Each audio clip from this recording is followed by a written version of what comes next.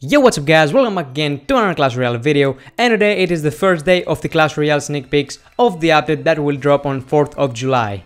And today's sneak peek is a brand new arena. Unfortunately, Supercell does not give me the gameplay, so if you want to see gameplay from it, you can go to Mold, Galadon, Pat, whatever. So, here is a screenshot of it. As you can see, Arena 8, Frozen Peak is its name, and it looks so damn cool. Of course, now the Legendary Arena is the Arena 9, and the Royal Arena still remains Arena 7, which is from 2000 to 2500 caps. The Frozen Peak, the new arena, starts from 2500 caps, and I suppose it goes up to 3000 where the Legendary Arena starts. And it seems pretty logical that they added a new arena, because the Royal Arena used to cover the range from 2000 to 3000 caps, which was huge. 1000 caps for an arena is pretty damn big, so they have to split it up, and now the Royal Arena is only from 2000 to 2500, and then the Frozen Peak starts from 2500 to 3000. Just from the looks of it, it looks dope. This frozen ice whatever theme looks so damn amazing.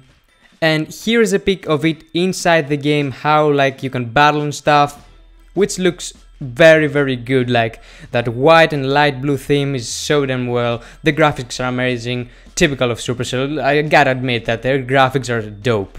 So this was the biggest part of the first sneak peek, but we have some small update news as well. So first of all, there were 2 tournaments announced so far. 2 mode tournaments, let's say. The first one, which costs 100,000 gems, which is like about $1,000 of iTunes cards. Like, holy shit, who will actually host that? Like Galadon or Pat? I don't think that I'm gonna host that. So it costs 100,000 gems to start. The winner gets 6,000 cards, and 800 people can participate in it. Now, the second tournament that we know of does cost 50,000 gems. It's half cheaper than the first one. The first winner gets 3,000 cards, and 600 people participate in it. Of course, we know that the biggest tournament will award 15,000 cards to the winner, so I suppose there's gonna be another tournament costing about like 150,000 gems, or maybe 200,000, or even more. Like, you know, for more ways for Supercell to make money, right?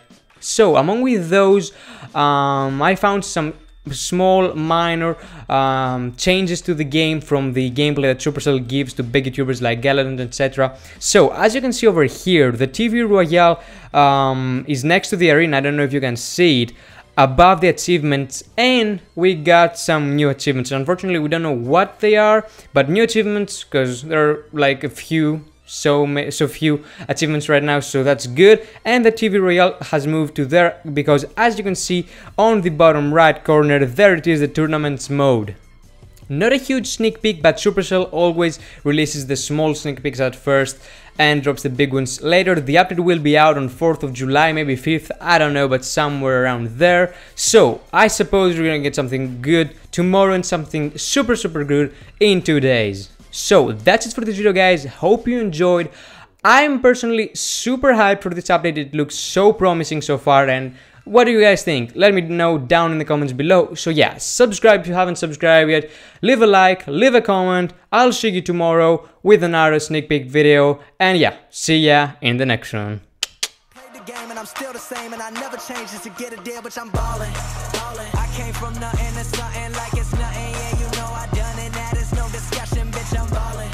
I made a promise to my mama, I'ma turn these zeros into tens and commas, bitch, I'm ballin', closing $1 million